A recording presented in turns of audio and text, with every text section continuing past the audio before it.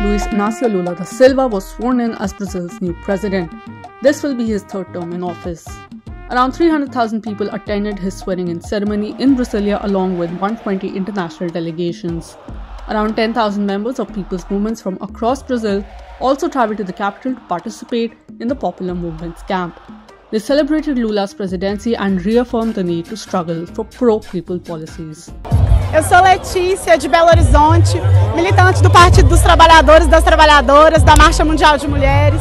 Eu estou aqui hoje para celebrar, para comemorar um período de recomeço para nós, de reinvenção do nosso país, de possibilidade de luta, de conquistas sociais, da gente retomar essa democracia, um período de construção de direitos para as mulheres, para os negros e negras.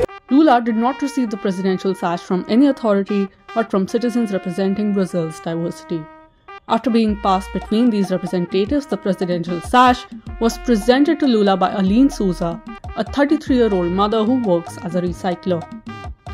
In total, Lula received representatives from 120 countries, 53 of them with heads of state and ministers. This includes heads of state from Germany, Angola, Argentina, Bolivia, Chile, Colombia, Ecuador, Guyana, Guiné-Bissau, Paraguay, Venezuela, Zimbabwe and Spain, among others. Sob os ventos da redemocratização dizíamos, ditadura nunca mais.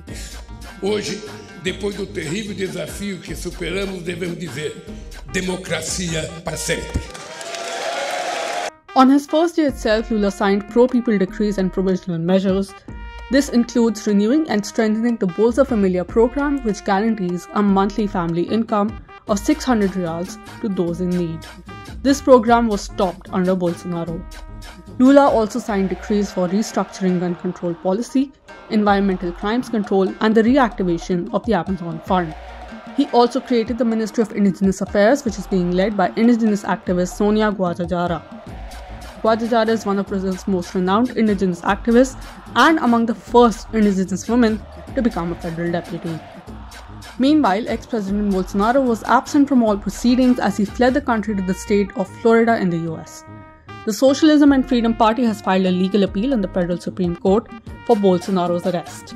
He has been accused of encouraging his followers to carry out violent acts, such as roadblocks and attacks on public buildings and vehicles, which were intended to reject Lula's electoral victory and promote a coup. E esse dia é muito importante pelo resgate à democracia, pela liberdade, pelo respeito, pela diversidade. O Brasil vai voltar a ser feliz de novo. O mandato que recebemos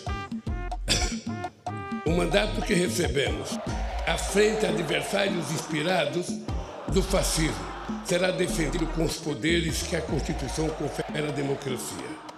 Ao ódio responderemos com amor, à mentira com a verdade, ao terror e à violência responderemos com as leis e suas mais duras consequências.